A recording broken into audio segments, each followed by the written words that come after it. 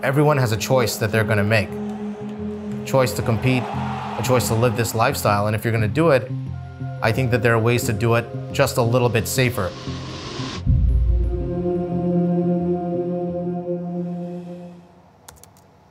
To understand disease processes like chronic traumatic encephalopathy, I think it's first understanding the basic fundamentals of what we think is the best evidence behind chronic traumatic encephalopathy. So just to define it, chronic traumatic encephalopathy is a neurodegenerative condition, meaning it gets worse over time. Usually it's seen in athletes that are exposed to repetitive head impacts, and that's the key word.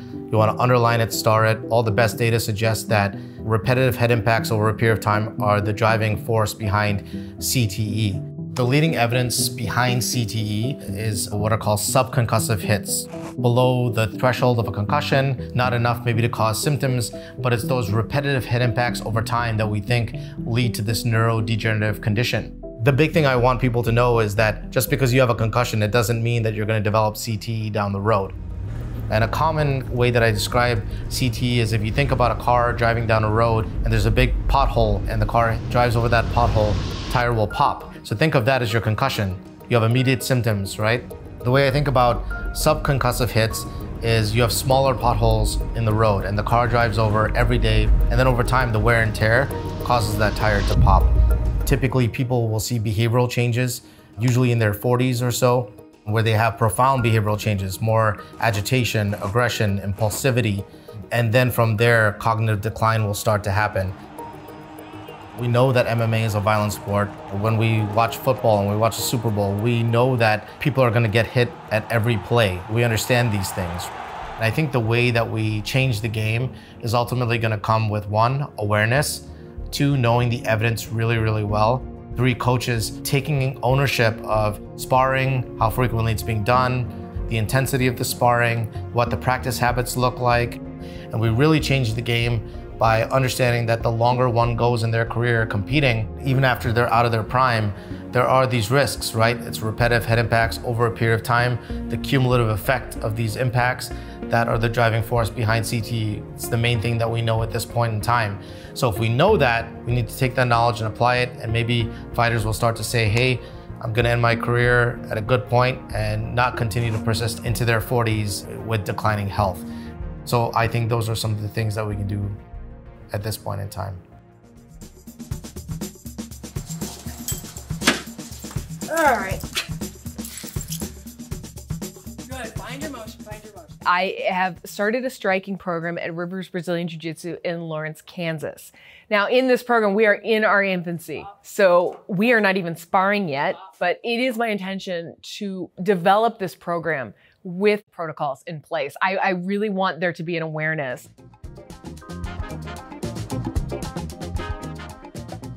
As a fighter myself, and I was kind of from an old school sort of thing, there was always that idea is that the harder you spar in the gym, the harder you work in the gym, the easier the fight is, which I did not find to be true. But, but you know, at times you definitely wanted to up your intensity. So is there a way to tailor that within a gym to have the sparring hard without risking brain health? Yeah, that's a really good question, and I think there's that fine line where you can spar and make it tough, good sparring. You spar with partners that you trust because you don't want someone that's really going to look for a knockout blow, especially if you're training for a high-level fight, because you're going to risk, serious injury. So the way we can spar harder is by putting more of an emphasis on footwork, head movement, defense, really trying to, work on technique more than anything else, because that knockout intensity comes from fighting a professional fight. That's always going to be there.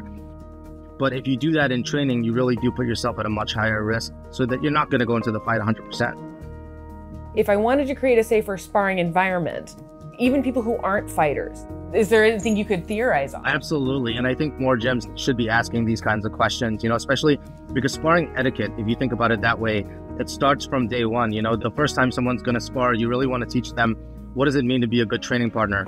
Flow sparring is really good, working on technique, working on landing in a controlled fashion. So that way you're working more on precision, technique more than anything else. And you emphasize that. And I think that more monitoring early on when people are just starting out to kind of say, okay, that's a little bit beyond that 60% that we just talked about. How about coming down, bring it back down a little bit, start working that head movement a little bit more, start working your jab, right? So taking a notch back and focusing more on the technique, I think is where the emphasis should be. And a common question I get asked is about headgear. Do you wear headgear in sparring or not? Headgear really does not stop the rotational force of the brain turning inside your skull, right? So your brain is surrounded by cerebrospinal fluid, which is a shock absorber. And so your brain is constantly moving. Every time you get punched, you take a whiplash injury, it's back and forth, right? So it's not stopping that, but it will prevent superficial cuts and injuries. So if a fighter's training for a fight, of course, I'm going to tell you, yes, wear the headgear, because then once you get a cut, that's then going to prevent you from fighting, But having said that, the bigger headgear, I think, gives a false sense of protection. And also big gloves, you tend to throw harder, you tend to focus less on head work and foot movement. So sometimes taking that off and keeping a controlled environment, I actually think can be more beneficial for controlled sparring purposes. When we fought in small gloves, or we sparred in small gloves, it was don't hit so hard to the head, hit hard to the body. But in big gloves, go for it. And that seems to be counter to what you're saying in a lot of ways, huh? When you got hit, you know that, oh man, that was a clean hit. He could have knocked me out if he would have put some power on that. You know when you get hit, but we're not taking time off each other's clock by going hard to each other's head. We're teammates. I'm gonna save my power for the fight. I don't want to try to knock out my training partners, but I feel like at the end of my career, I was training with people who just wanted to hit me really hard, and my friends were saying you got to just hit him hard back and then they'll stop. I don't want to hit him hard back. I care about them too, sort of. That's not me. I can't do that. No, there were times, definitely when I was preparing for one of my UFC fights, where I got dropped hard in preparation for that fight and then dropped again afterwards, and the coach was like, that's it, you're done. So they did watch sometimes where just you can see that the fighter is just not going to be able to perform. There's a place for toughness, obviously. This is a combat sport, but there's also a place for mitigating risk and mitigating injury and taking the appropriate amount of time to heal. The most common head injury that people should be familiar with is what's called MTBI, or mild traumatic brain injury. And that term is interchangeable with the word concussion. And there are different degrees of severity when it comes to concussion, like any head injury. Some patients will suffer symptoms of a concussion, which can be most commonly headaches, sensitivity to light, nausea, difficulty with balance, concentration, the way you process information, and sleep can also be fragmented. You can also have bouts of depression and anxiety that are associated with ongoing symptoms of a concussion. And if a concussion persists for months, there's something called persistent post-concussive syndrome. So it's really important to take these symptoms seriously and seek help. Right, so a coach's role is not just in the gym watching them and watching their symptoms, but it's actually post-fight is insanely important too.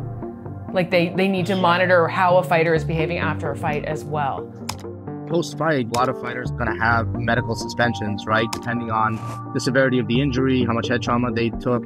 Coaches, I think the big job is to make sure that the fighter is, maintaining that medical suspension, and I'm not looking for any loopholes to get out of that early. I'm taking that seriously. I think that's really important. So once that cage door slams, it's the fighter, his opponent. You have the referee, but oftentimes, referees, they may stop a fight prematurely. They may let a fight go too long. But if your fighter is getting smashed, and there's really no chance of your fighter winning the fight, and they're taking a lot of punishment, I think as cornermen, we really need to take ownership over our fighter and say, their health really needs to come first. I could see he was exhausted, and he wasn't putting his hands up. He wasn't protecting himself well. After a while, I had enough. As his corner, it is my job to make sure that he make it home safe, you know what I'm saying? If the only question left is how much more damage is your fighter going to take before they lose, barring a miracle, barring that 1 in 1,000 chance, throw in the towel.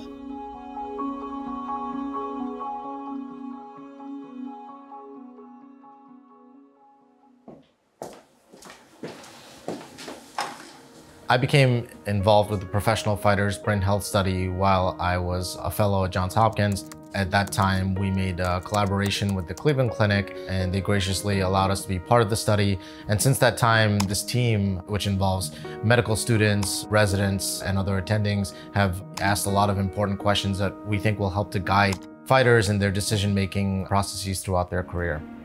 I'm going to tell you about 3 studies from the Professional Fighters Brain Health Study that I've been a part of over the past few years. The first study is going to look at the age of first exposure to fighting and brain health outcomes later in life.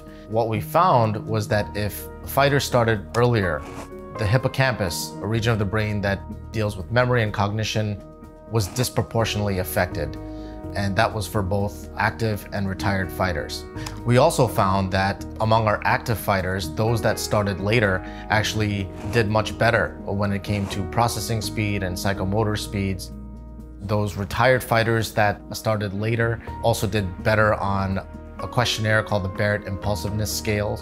And those that started fighting later ultimately had much fewer depressive symptoms. Those were the key findings from that particular study. I think this study was particularly important because it touches base on the vulnerability of the developing brain. For the second study that I'm going to talk about, we focused on the effects of weight class on brain health and professional fighters. What we found was actually quite interesting. We broke our fighters into 3 weight classes: lightweight, middleweight, and heavyweight. For the heavyweight fighters, we found greater yearly reductions in brain volume and cognitive function. Why we think we have these findings is actually due to the brute force of the strikes itself. We saw these findings in the heavier weight classes as opposed to the lighter weight classes. In our lighter weight fighters, we actually found greater yearly reductions on a per fight basis in certain brain areas. Now, when we ask ourselves, why did this happen? We wanted to focus on what's different between lightweight fighters and heavyweight fighters. And heavyweight fighters don't cut that much weight. Lightweight fighters, they tend to do pretty big weight cuts to make their weight class. So we really have these theories about how significant dehydration and weight cutting practices play into some of these per fight findings that we saw.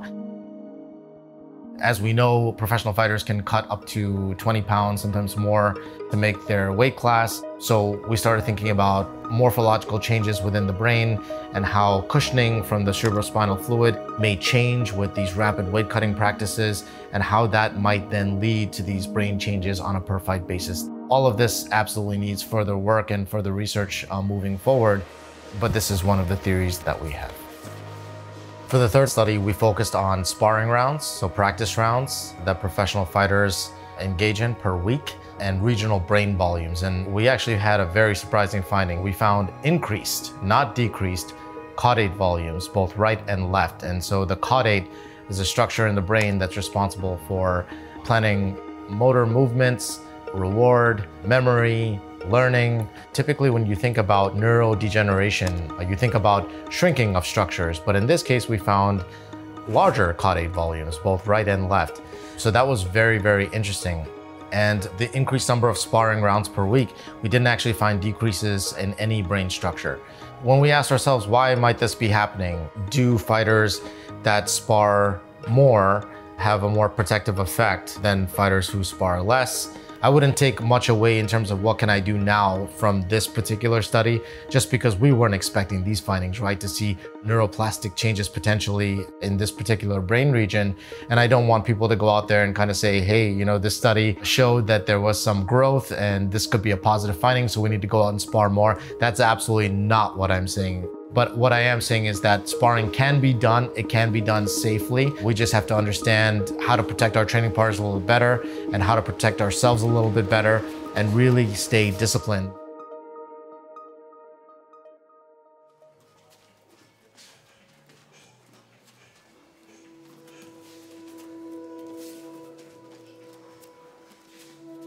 At this point in time, the only way that we have to diagnose CTE is via autopsy. Once someone's passed away, under microscopic evaluation, we're able to look at the deposition of tau protein and where it is within the brain. I think it's extraordinarily important that more fighters and athletes pledge their brains, because it'll not only help us understand some of the factors potentially that could be contributing to CTE, but also it will give us the evidence that we need and the data we need to hopefully be able to someday diagnose these athletes while they're still living, and hopefully be able to come up with more interventions so that we can treat symptoms as they pop up.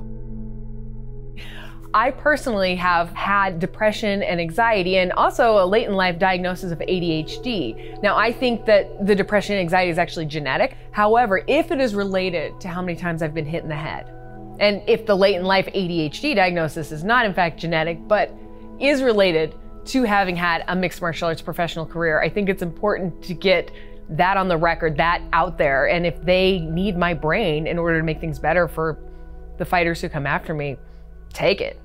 Yeah.